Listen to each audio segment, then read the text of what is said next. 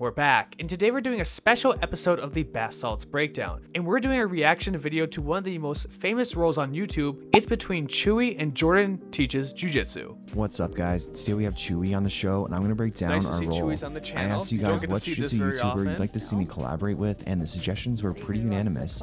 Everyone said, Tyler Spangler. Perfect timing. George Cresswell is a very smart individual. He wants to see me collaborate with Jordan, and I think that should happen. What do you think, Jordan? Do you want some air dried beef? Yeah, I want some air dried beef. I wonder what's gonna take for air dried beef to send product to us. So let's get started with the roll. We slap and bump, and I'm looking to put Chewy. All right, so the first thing we have to notice is that Chewy is starting on bottom as the much larger, I don't know about much larger, but larger opponent and wrestler. Interesting to see that he wants to be underneath Jordan to start off instead of trying to use his wrestling advantage. Well, I feel like it can also be safer, and he's gonna try to play a little bit of a bottom game. Leg of his grip before advancing. My right arm controls the hips, but I'd rather have an underhook. His right hand is controlling the hips, and the reason he's doing this is because in no-gi, we can't be pushing off with against the lapels or pulling in with the collars. We need to be using underhooks. So underhooks are really going to be your main option of how you can advance or stop them from advancing. I always say you want to be a leech, and you can see where his shoulder, neck, and the inner of his right arm, no space. Plus, you are a bit of a leech. I am. You're welcome. Such a nice cross. Safe and look to adjust to a better passing position. But now look, as soon as Jordan stood up, all that stuff I just said about the underhook, now he can take it anytime he wants. So I lower my level as I risk Chewy grabbing my legs and wrestling me. I get my underhook and try to knee slide to my left, but face too much resistance. So I switched to the side smash on the right, but wasn't able to get Chewy's right knee in front of my chest. But when Chewy's staying up like that, I like to move the head a little bit, because Jordan was worried about Chewy coming into him in wrestling. That's not an option if you can get the head offline. If you can move the head to the side, you don't have to worry about any of the wrestling then. You can't shoot with your head in the dirt. One or two little clubs. I fear Chewy's overhook could give me some trouble, so again I disengage to reset and now try to knee slide. Small thing, but when you're working at this higher level with the black belts, disengaging just because of an overhook is a really common thing. But Jordan wants to keep backing up and going in on his own terms so that Chewy has to react to him. I don't know what that's like yet. I'm only a purple belt. And his arms, and you can't go through frames, you must go around them. So I switch my hips to beat the frames. I grab Chewy on his back, but Chewy lifts me forward, which forces me to let go and post my hands on the mat, lifting people up.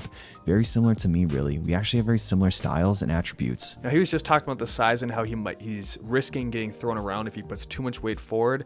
I'm going to say it, I don't think I could throw either of these guys around if they shove too much into me. I mean, if they really overcommitted, sure, but these guys are huge. He's trying to sweep me to my right, using his elbow to direct my head there, so I keep my feet close so they're acting as posts in the direction he wants. So Chewy could go for a Sumigaishi towards the left, but his elbow wasn't high enough, so he just let go instead and went towards double unders. Which is not a bad transition. Now, quick look right here how Jordan's posting. He has all 4 points touching the mat, right? He has 2 hands on the mat, and they're above Chewy's shoulders, so Chewy can't really attack them, and he also has his feet on the mat. So this is going to be really hard for Chewy to get any sweeper submission going unless he can elevate his legs higher and higher. But the more he does that, the more he loses his guard. Right. Explain it in slow-mo. That was such a nice crossface. Boom! Guillotine pass. Nice move by Jordan, going for the best pass in Jiu-Jitsu. I disagree, but that's fine. No, you're wrong. You're wrong.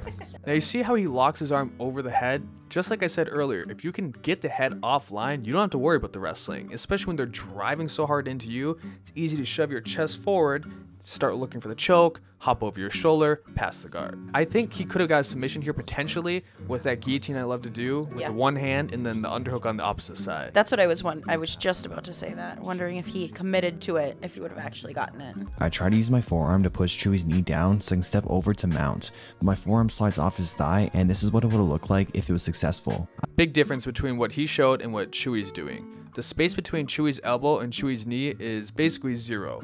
We can see that he can slide over because there's a huge gap between the two. Going with Chewy doesn't exist. Chewy also did a good transition to the sweep. You can tell Chewy's a big guy because he was able just to throw his arms up and push Jordan completely off of him. Like, I can't imagine if I was rolling with him and the huge size difference, he'd just be throwing me around. By using that deep underhook, like Jordan said, you can't even grab the overhook. Then you don't have to worry about the guillotine, anaconda, or darce as long as you can keep the arm straight. It's as soon as that arm comes in, now you're in danger of all the chokes. Hooks for taking the back or using them to get to your knees. If I stay on my knees, he'll just wrestle me down, so I just stand up. I often don't work super hard to hand fight when wrestling because I really enjoy having my opponent shoot or attack in general and then countering. Now what Jordan just said about not hand fighting in wrestling is very interesting to me, because even as somebody who loves for guys to come in on them so I can wrap up the guillotine, I'm hand fighting 24/7. If I give them space and I let them have free openings, they're gonna blast double me to the point where my guillotine doesn't even matter. I get taken down every single time, so I don't even know what it's like to have a fearful guillotine. For an arm drag on me, and I just make sure to keep myself centered with him. You can never let someone take an angle on you when wrestling. It is so hot. Oh, he's just killing more kittens. How could you do that, Jordan? How could you pull guard? All of them are dead. All of them are dead. Although I gotta say, having Chewy on top of me, I think I'd rather do the wrestling part. Yeah, I wouldn't. That's a lot of weight. But this is a weird move, how he tried to go around Jordan's guard and he actually ended up in the closed guard. He's now locked himself into the closed guard where he has no options until Jordan opens up his legs. This little fist in the chin, he is barely shoving the knuckles in. He's not even going in the throat. I know guys at the gym, if they do that to me, they're going straight for the jugular, and they're actually trying to tap me within my closed guard. Even with you, I think I'd rather just go for that quick sub. Knock me out. No gi, standing up is such a good option to break the closed guard, especially when you're the higher weight class, you don't have to worry about the footlocks. And I don't mind that Chewy has a bit of an underhook on me because I'm making sure that he can't grab my head by blocking with my right arm. Now Jordan's making space with his legs. We can see his right leg and left leg working together, that if Chewy wants to move up towards his chest to start grabbing the head, you know, hooking the guillotine, or maybe just pulling it in with a bonus head control, it's going to be tough to do because the legs are constantly creating distance. I like their head placement here. Chewy stays too tight. Chewy's. I'd love to get a sweep like this using my overhook, but I know it's going to be risky. That sweep that he just showed, that is going to be so hard to do against Chewy, especially how far back Chewy is and Chewy's size. That is going to be tough. That's what I was thinking. Weight off of me to make it useful, so I bring him to the other side and attempt a butterfly sweep, but Chewy disengages by standing up just like I did earlier. A really common thing in no-gi is that when things don't go your way because you're not connected by the gi, you just stand up. Derek Lewis wants to stand up. What's he going to do? He's just going to stand up. Again, I sit to my guard to conserve Boom, energy. kitten killer. Chewy pushes me with my back, kittens. and look how I pummel my legs to the inside. Chewy takes those initial grips again and attempts a Toriano pass, and to retain my guard, I like how Jordan blocked this pass. In my opinion, it's pretty easy to stop passes on bottom depending on the intensity of the roll. If you're both taking a smoother approach to Jiu-Jitsu, it's definitely tougher to be the guy on top. But it's easy to just stay in a tight ball and prevent passes. the triangle, and normally I'd like to grab my shin right away to control posture. This is going to be tough to triangle Chewy from this position. The Derek Lewis approach, if you can't get out of a bad position, just stand up. Derek Lewis, who literally just decides, I'm going to stand up now. Standing and end up falling on my back. And again, to retain my guard, making sure I keep one or both legs on the inside of Chewy's legs. You know what these two need though? They need a little bit more bath salts salts. action. We need to get bath salts Ben in here against either one of these guys. We got to see that high intensity roll. I don't think he would gas out even under that weather. I think he'd No. still be going like a tank trying to Absolutely. take out either one of these guys. Watch how I'm patient and wait for his weight to come off to the side before seizing the opportunity. That patience paid off, and look how I get my... But look, now that he did that, this gave Jordan, again, enough space. He got the underhook. He's standing up, gets behind him, lifts him, gets an easy takedown and a return to the mat. Good old butt blaster. Chewy posted. He posted with a straight arm. You could definitely hurt your elbow or shoulder doing this. And you land on the mat with their back. It's a lot easier putting in your top hook rather than your bottom hook. It is easier to put the top hook in, but it's always first hook first, second hook second. And when I do, I cross my feet because I like to make white belts and blue belts freak out and tell me I'm doing something wrong. Did you guys hear that?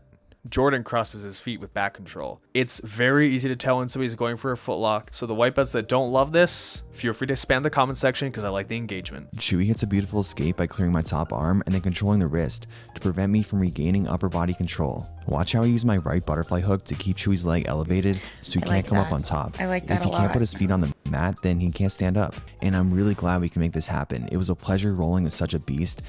He just said time. Is it time? Time? Is it Is it time? I want to time? be done. I'm Get me out of tired. here. Anyways, that brings us to the end of this roll, and it was actually a great video. I really appreciate Jordan letting me react to this.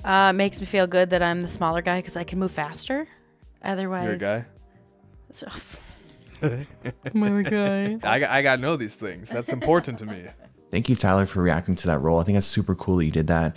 Make sure to subscribe to Tyler's YouTube channel, support him on Patreon, and if you're still here, please leave a comment or fist bump, and we'll see you guys next time.